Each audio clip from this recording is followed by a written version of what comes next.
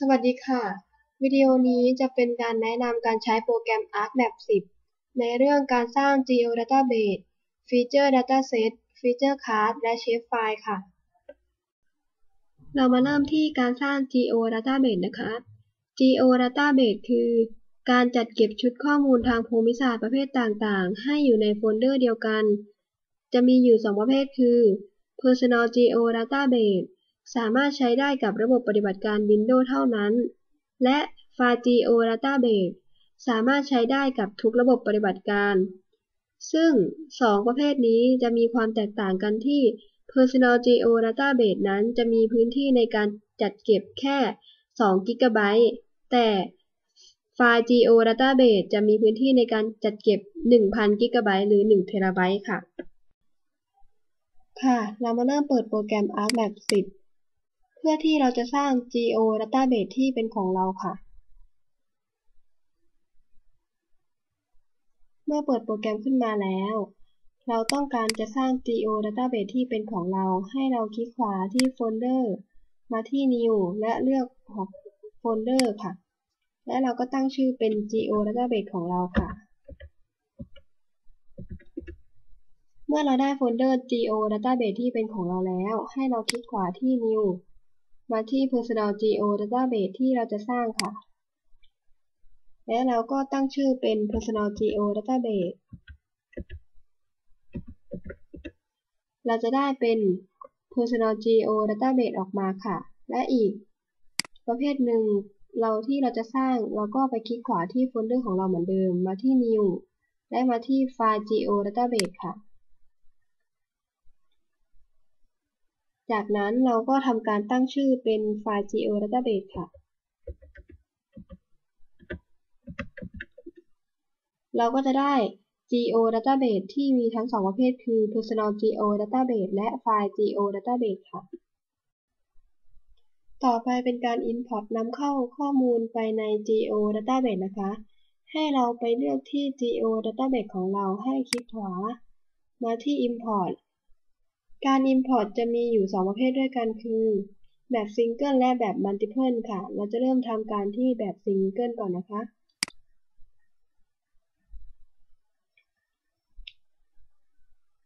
ในการทำแบบ Single และ Multiple ก็คือการทำแบบ Single จะเป็นการนำเข้าข้อมูลที่ทำได้แค่แบบครั้งเดียวแต่แบบ Multiple จะเป็นการนำเข้าข้อมูลได้หลายข้อมูลพร้อมกันค่ะเรามาเริ่มที่ Single นะคะเราไปที่ Input และเลือก1ข้อมูลที่เราต้องการแสดงเข้ามาแล้วก็กด Add เข้าไปและเราก็ตั้งชื่อ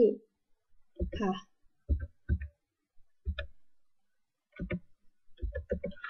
แล้วก็กดโอเค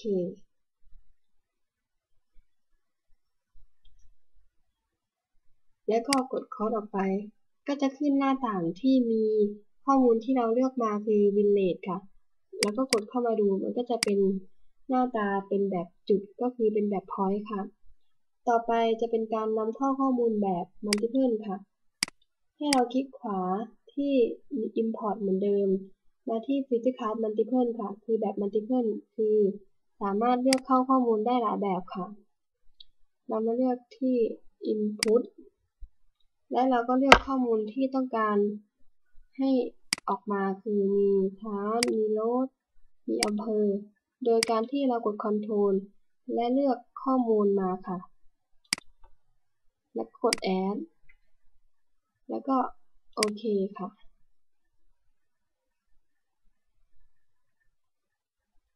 ในการแบบ Multiple นี้จะช้ากว่าแบบ Single ค่ะเพราะว่ามีหลายข้อมูล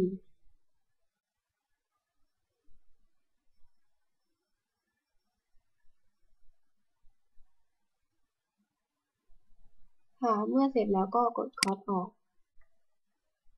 ข้อมูลจะยังไม่แสดงนะคะแบบ Multiple เราต้องกดมา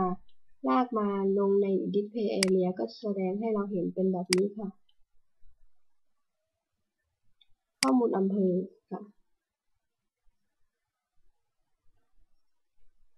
เราก็จะได้ Import ข้อมูลเข้าไปในแบบ Single และแบบ Multiple ค่ะต่อไปเป็นการ Import นำเข้าข้อมูลไปใน Geodatabase นะคะ ให้เราไปเลือกที่ Geodatabase ของเราให้คลิกขวามาที่ Import การ Import จะมีอยู่2ประเภทด้วยกันคือแบบ Single และแบบ Multiple ค่ะเราจะเริ่มทำการที่แบบ Single ก่อนนะคะ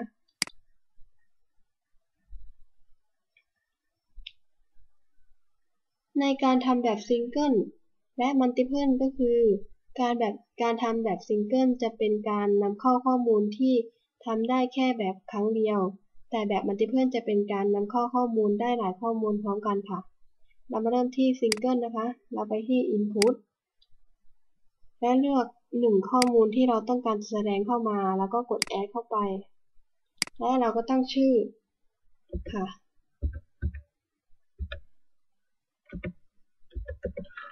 แล้วก็กดโอเค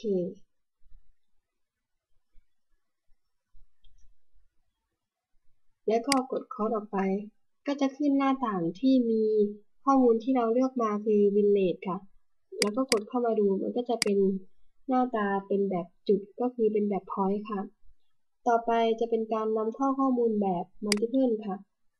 ให้เราคลิกขวาที่ Import เหมือนเดิมมาที่ Feature Card Multiple ค่ะคือแบบ Multiple คือสามารถเลือกเข้าข้อมูลได้หลายแบบค่ะเรามาเลือกที่ Input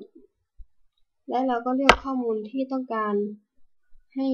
ออกมาคือมีฐานมีโลดมีอำเภอโดยการที่เรากด Ctrl และเลือกข้อมูลมาค่ะแล้วกด Add แล้วก็โอเคค่ะ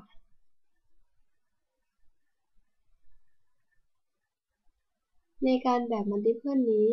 จะช้ากว่าแบบ Single ค่ะเพราะว่ามีหลายข้อมูล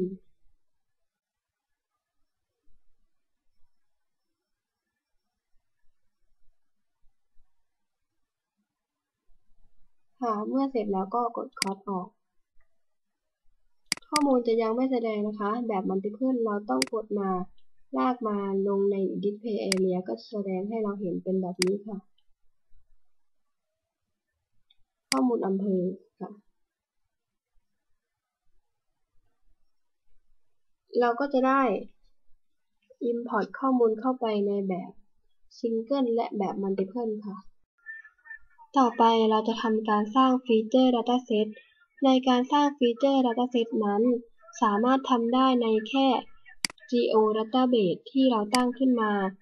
แต่ถ้าเราไปสร้างในโฟลเดอร์ธรรมดาและคลิกขวาที่ New จะไม่มีฟีเจอร์ dataset ให้เราตั้งเรามาเริ่มสร้างฟีเจอร์ dataset กันค่ะเราคลิกขวาที่ Geodatabase ของเราคลิกขวามาที่ New และเลือกฟีเจอร์ dataset ค่ะและทำการตั้งชื่อฟีเจอร์ dataset ของเราจะตั้งเป็น dataset ค่ะและก็กด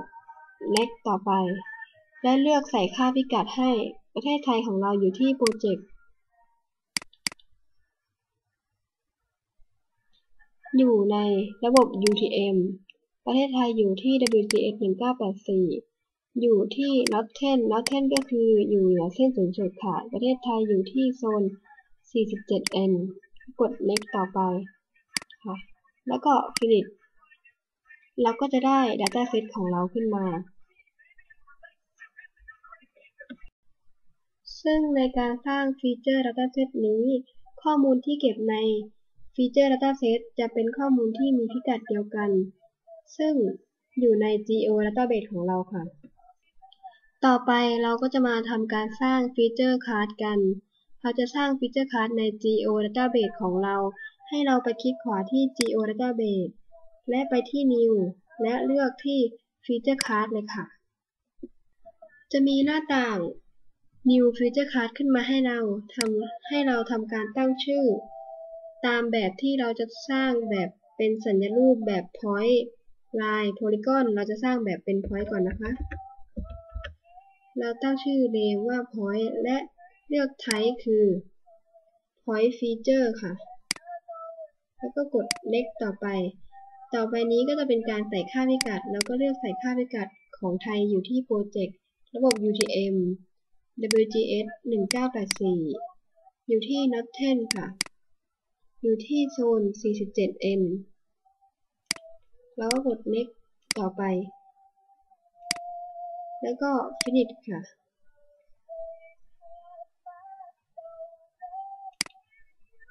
เราก็จะได้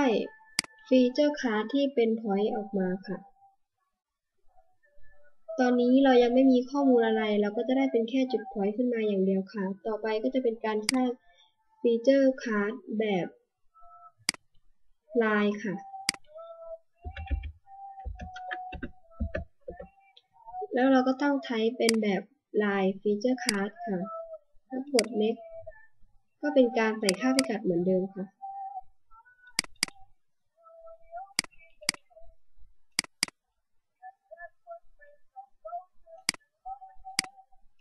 แล้วก็กด finish เลยค่ะ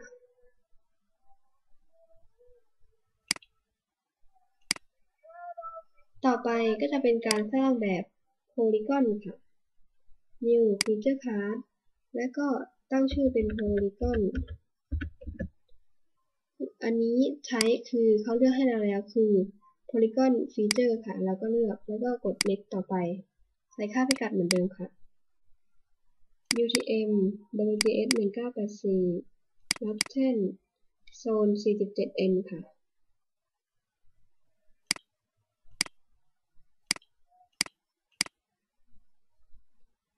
เราก็จะได้ฟีเจอร์คลาสทั้ง 3 ข้อมูลคือ line point polygon ค่ะค่ะและเราจะมาแนะนำในการสร้างฟีเจอร์คลาสใน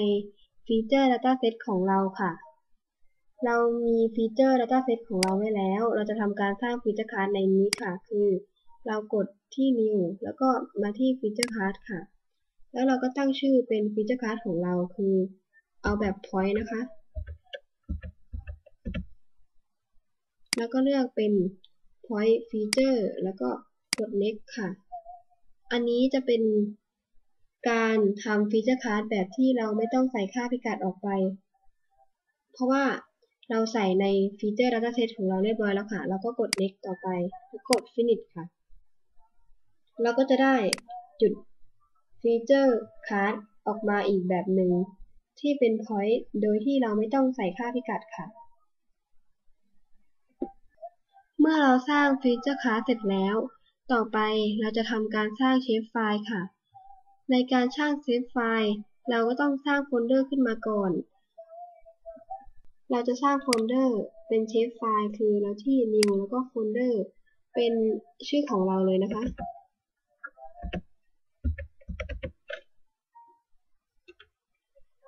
และเราก็คลิกขวาที่ new มาที่เชฟไฟล์ค่ะแล้วเราก็กดเข้าไปจะมีหน้าต่างให้เราสร้างเราก็ตั้งชื่อเราจะสร้างเป็น point เราก็ตั้งเป็น point ค่ะฟีเจอร์ไทป์เราเลือกเป็น point ค่ะแล้วกด edit เพื่อใส่ค่าพิกัดค่ะแล้วก็กด edit แล้วก็เลือกค่าพิกัดคืออยู่ที่โปรเจกต์ระบบ UTM WGS 1984 รับเช่นโซน 47 นะคะ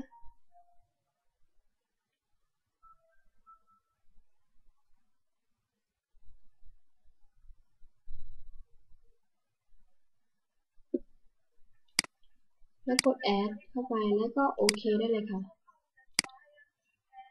เราก็จะได้เป็นเชฟไฟล์ที่เป็นจุดแบบ point ขึ้นมาต่อไปเราจะสร้างเชฟไฟล์แบบเป็นลายค่ะแล้วก็เข้าไปที่ new แล้วก็เชฟไฟล์เหมือนเดิมค่ะตั้งชื่อเป็นลายฟีเจอร์ไทป์เราก็เป็น polyline ค่ะใส่ค่าพิกัดเลือกโปรเจกต์ UTM WGS 1984 รับเช่น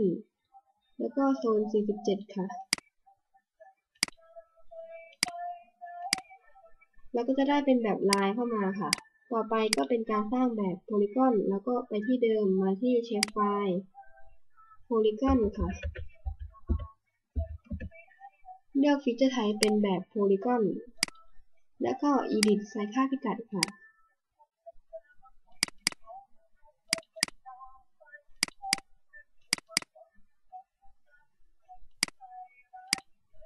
โอเคแล้วก็จะได้เชฟไฟล์ที่เป็นทั้ง point line polygon ออกมาค่ะ